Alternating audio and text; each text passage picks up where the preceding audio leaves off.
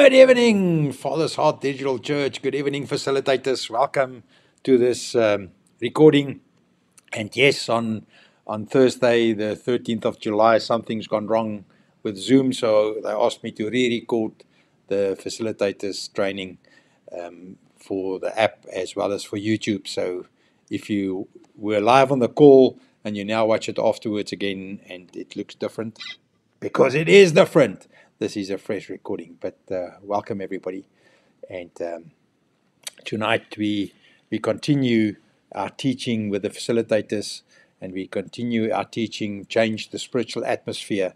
And we had 6 different sessions on changing the spiritual atmosphere. Tonight is lesson 68, and it's Change the Spiritual Atmosphere, number 6. It is number 6 of 6. So this is it. Next week I will start with something new. But we've talked about changing the spiritual atmosphere for the past 6 sessions now, or past 5, and this is now the 6th session. And before we start with that, let's just press in with the Lord. Lord, we just come and we commit this time. We commit our hearts, our spirit man to you, Lord. Help us, through our helper, the Holy Spirit, to really accept and receive this word, every one of us, exactly where we are in our journey, so that this word will build us up and edify us and build us up in our most holy faith, all to the glory of God. Lord, no man, only you. The focus is you. Pray this in Jesus' name. Amen. So let's start this properly and say that it is lesson 68, Change the Spiritual Atmosphere, session 6 of 6. And we started with, in the beginning, saying that we will cover 6 areas. The first area will be pray or praying, will be prayer, pray or prayer.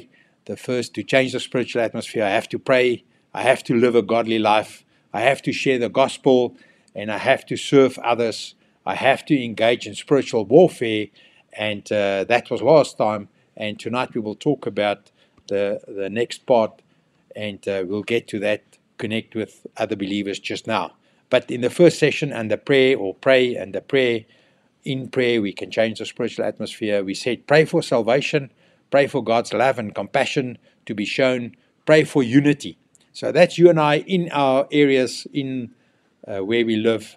That's what we do in our home fellowship. That's what we do in the area we live, so that we can change the spiritual atmosphere. Pray for unity. Number 4, pray against spiritual strongholds. 5, pray for God's peace and comfort in your area. Change the spiritual atmosphere for the whole area to experience God's peace and comfort. And number 6, pray for God's guidance and wisdom. Then the number 2 was live a godly life, love God and love others, serve others, live by the fruit of the Spirit. So we have to allow the fruit of the Spirit to manifest, for the Spirit to bear fruit through us in our communities. Be honest and trustworthy, be humble, forgive others. Then we talked about share the gospel. Be prepared to share. Be prepared to share the gospel anytime, anywhere, any place. Be prepared to share. And it's important that you and I grab our manual and go and share the gospel with other people. Use your testimony and allow your testimony to speak about God's goodness and God's provision and grace. And speak the truth in love. And that's, as we said in that session, not always the easiest, because sometimes people experience it as not out of love. But speak the truth in love. Pray for opportunities to make a difference in your community, and use creative methods to share the gospel in your community, in your home fellowship, through into your community. And then we talked about serve others, love your neighbor, feed the hungry, visit the sick, help the poor, and encourage others. So that was under serve others. And for you and I to make a change in the spiritual atmosphere over our area, serve others, love your neighbor, feed the hungry, visit the sick, help the poor, and encourage others. Then we talked about engage in spiritual warfare, and that was number 5, all grace. It was just worked out that is the number 5, and number 5 is all about grace, and that is absolute grace. Praying for protection. And remember, we said you not now become a spiritual warrior and you take on strongholds. That's got nothing to do with you. This is in the area that you live. This is in the area where you live. This is in the area where you pay rates and taxes. This is in the area where you in the natural have presence, and therefore in the spiritual it carries over, and you can go in the spirit and go change in the spiritual atmosphere in that area. So engage in spiritual warfare, praying for protection, praying against demonic strongholds, using the name of Jesus, fasting, and putting on the armor of God. And that was the fifth element that we added to this. And then tonight we will look at the sixth and last element of that, and that will be connect with other believers. So tonight we will talk about connect with other believers. You as a facilitator, how can this help me in fighting the battle, in fighting the spiritual battle in my community, and for helping and assisting with the people in my home fellowship for them to be better at it. Connect with other believers. We start with devotion to teaching and fellowship. We start with devotion to teaching and fellowship. We say, when we talk about connecting with other believers, we talk about devotion to teaching, devotion to teaching, devotion to the teaching that you receive, but devotion to God in the teaching that you go and help and spread the word that you spread, the gospel that you spread in your community, and fellowship, to have fellowship with an ordinary guy in the street, to have fellowship with people, and to earn the right to be able to share the gospel with them, to have fellowship with them. And we have a scripture that's on devotion to teaching and fellowship that we find in Acts 2 and Acts 2 verse 42. Highlights the scripture highlights the importance of believers' devotion, devoting themselves to the apostle teachings and to fellowship. And we read the scripture, and they continued steadfastly in the apostles' doctrine and fellowship, in the breaking of bread and in prayers.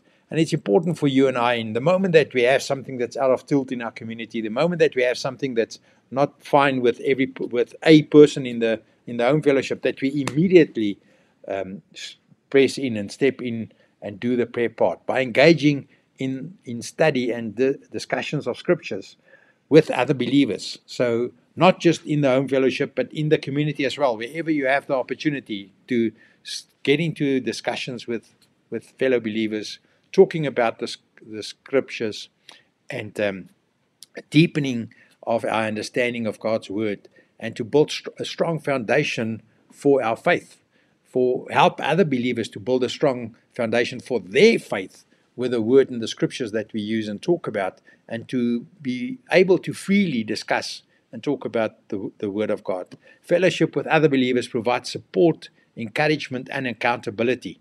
And it's imperative that we hear those three. Fellowship with other believers provides support in supporting other fellow believers and supporting them in the scripture, in the word, in the understanding of the word, talking to them, give them the opportunity to be open enough to hear what their thoughts are on the scriptures. And remember, the word will talk for itself. If all else fails, we grab the scriptures and we read the scriptures and we spend time in the scriptures. So we provide support, we provide encouragement and accountability on our spiritual journey. Fellow believers talking to one another, that is accountability, where we actually discuss how we apply and how we see every part of the scripture working and coming out and having effect in our community. Then the next point is attending home fellowship. Attending home fellowship. And I know I talk to the converted when I talk here on this platform about attending home fellowship, but I would like to encourage you to encourage more people to attend home fellowship, to encourage more people to get to the gathering, to start a home fellowship. People that's not in your area, encourage them to start a home fellowship. In Hebrew 10, verse 24 and 25, we read the following: "And let us consider one another in order to stir up love and good works." Let us consider one another to stir up love and good works, not forsaking the assembly of ourselves together, not forsaking the assembly, not forsaking for us coming together. And this is not the church and going to a building. This is to the church, going anywhere, the church meeting, you 2, 3, 4 fellow members of the church. We are the church, meeting anywhere for coffee, helping and assisting one another. Ourselves together, as is the manner of some, but exhorting one another, and so much to the more as to see the day approaching. That day of Christ coming to fetch his bride. Remember, Christ is not coming to fetch a bride that is still busy preparing. A bride is prepared. So in our regular gatherings, we provide an opportunity for believers to encourage and spur one another on towards love and good deeds, for them to have a channel to live a life for Christ by sharing experiences, by having an opportunity to share experience, to share where God has come through, to share their testimony, to share a testimony that's pointing to the love of Christ, the gospel of Jesus Christ, and to talk about challenges. Believers can uplift one another and build a sense of community. So just being in the place where people can come talk freely about their challenges, and then find the answers in the scriptures of how to overcome them. The next point is unity in diversity. Unity in diversity. Now, we are very diverse. We are a diverse nation. We are a diverse people, and we have to accept and understand that. And I've got two scripture references there for you, and one of them I'm going to read. So let's start with that. Romans 12, verse 4 to 5. And then we're also going to ask you to look at 1 Corinthians 12, verse 12 to 27. I'm not going to read it now purely because of time, but please also go read 1 Corinthians 12, verse 12 to 27, and together with this Romans 12, verse 4 to 5.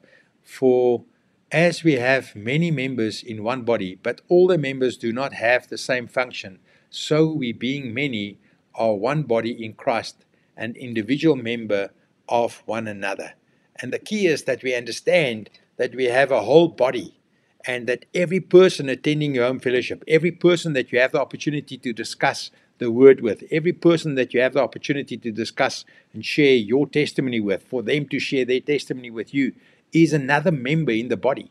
And it's in particular in home fellowship, we help and assist people to understand the body, to understand the opportunity for every person to contribute to the body of Christ. And that's the beautiful part of home fellowship, to find the unity in diversity. We are a diverse people group. We're not everyone the same. Everyone has got a special gift. Everyone has got a different insight into the scriptures. But the beautiful part is to get together and to be able to come and share that, to discuss that, and to openly talk about that. And if we look at the 1 Corinthians 12 part connected to the Romans 12, the key is that it talks about the whole body and all the different aspects of the body, the limbs, the eye, the ear, the mouth. Every one of these are different parts of the body, but we need the connecting of the full body. We need the body to work in unison, otherwise the person will be useless. Otherwise the person will not do the normal functions that we expect from a person that's not hampered. And the key is, in the body of Christ, every one of us has got an opportunity, has got a role to play, has got a part to bring. And connecting with other believers help us to realize that we are part of a larger spiritual body, and that each member has a unique role and function through collaboration and unity. Through collaboration and unity. Remember the word unity in there, and unity is in the Word of God. Unity is standing steadfast, the truth of the gospel, nothing else. So, standing in unity, believers can complement one another's strengths. What strengths do you have that you bring to the home fellowship? What strengths do you pull from every person in the home fellowship? Because that's part of being a facilitator, is to pull the strengths, to get the people to gather around and bring their spiritual strengths, their natural strengths in what they're good at, but bring their spiritual strengths in the things that they're not afraid to pray in. Support each other's weaknesses. Stand in the gap for one another. Support one another. Where someone is not used to praying out loud for others, don't expose that. Allow them to slowly build up and work in that area on themselves until they are comfortable to come and talk and pray before other people. Because for some of us it's easy. For some of us has done it before. Others haven't. They knew in the family. and allow every person to find their strength. Don't come and judge a person. Don't go tell someone that they're not hearing right and that you're not so sure if they are born again because of this and that. Allow every person to bring to the table who they are and where they are, strengths as well as weaknesses, so that we can rally around one another, so that we can complement one another, so that we can build each other up in our most holy faith and fulfill the mission. And that mission is to spread the gospel of Jesus Christ. That is why we do what we do. That's why we're busy as a home fellowship. We're busy in what we're doing. Then we go to the last one for tonight, and that is spiritual growth and accountability. Spiritual growth and accountability. And that's such an important one. And you and I, as a facilitator, have a huge role to play in the spiritual growth and the accountability to every member of the home fellowship. And that's not having a book to tick off and to see if everyone's okay, if they're growing spiritually, and to keep them accountable to what they have to do. This is by encouraging, helping, and assisting people to see that by connecting with other believers, we will foster and give them an environment where spiritual growth, where they can have and experience spiritual growth, where they have the opportunity to grow and to be safe, where they can flourish, where they can see God operating through them, where they can see the love of God manifesting through them. And that's the beautiful part of home fellowship. And that's, thank you. I want to come and commendate and every one of you that's allowing people to grow, allowing people the space to come and learn and how to put into practice the word of God that we read, and how to come and put it into practice, into something practical that I can take out to the marketplace. And thank you to every facilitator that's allowing people the opportunity to come and learn. Remember, accountability within the community helps believers stay on track. We have to have accountability. We have to say, if we're going to do something and you commit to that, we keep you accountable to do that, because that is part of who we are as human beings. We need someone to take us by the hand to help us to get to the place where we can be accountable, where we can actually take ownership of that area and go. And sometimes that area is a heavy spiritual element in home fellowship, in praying for the sick, in visiting with the poor, in helping the poor, in setting up meetings for people that just need some care and love, in spending time with people that just need someone to come and talk to them about Jesus Christ. By sharing the gospel, by sharing your testimony, it's important that we help each other and to keep each other accountable, and to help us to stay on track and to resist temptation, to be accountable to one another in those areas that you have weaknesses, that you know that this is my weakness, this is the thing that I always find myself to.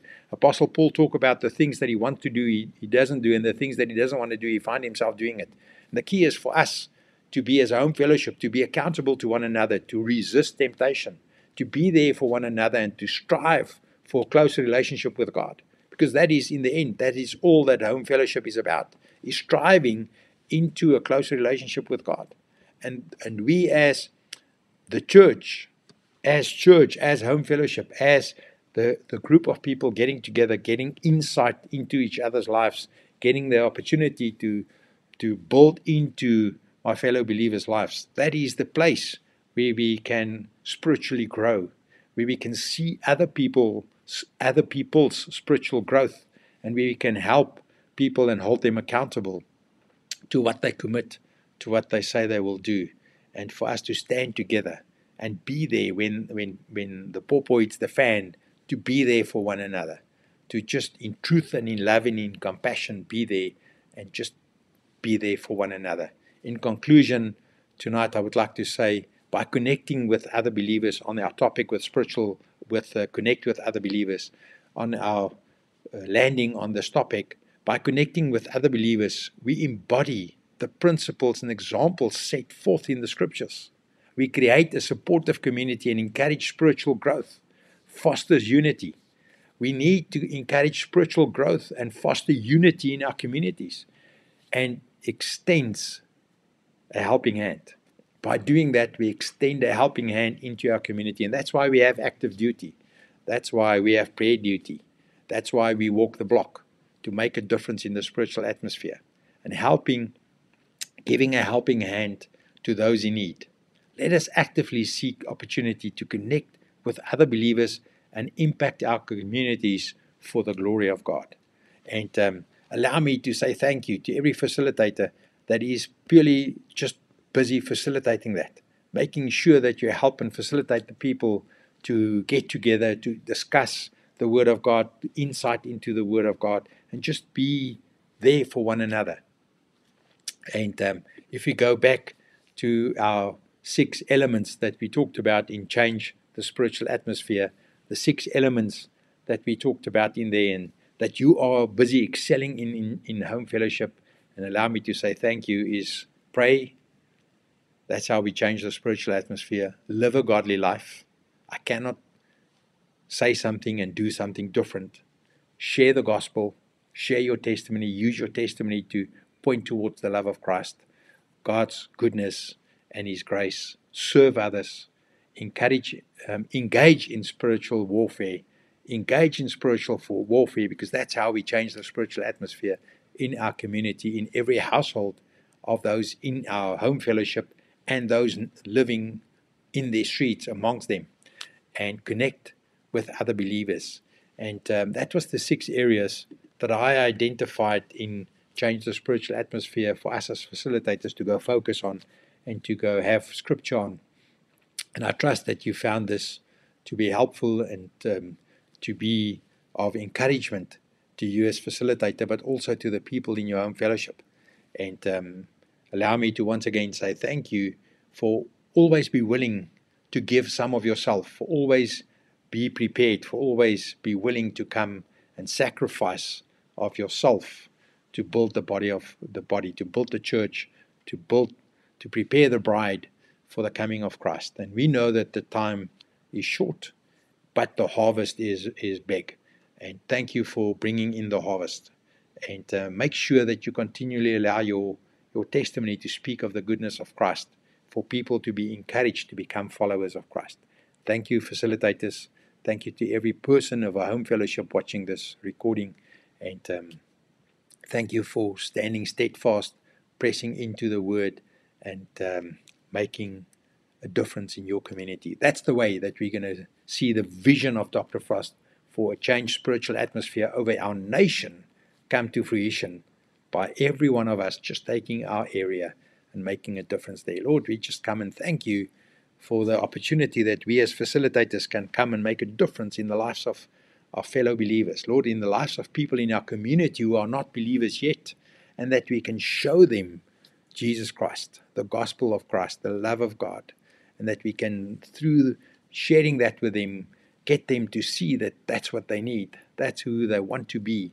That's where they want to end up with you, time with God, and eternity with God, sitting in heavenly places. Lord, I send every facilitator under the sound of my voice, I send them forth to go be active in your community and be actively involved in changing the spiritual atmosphere. Thank you, Lord, that we can come and humble ourselves before you as our provider, as our redeemer. We thank you for that. I bless every person in the sound of my voice to go forth and be a blessing. In Jesus' name, amen. Thank you for visiting with us and watching this recording. Have a blessed one. Bye-bye.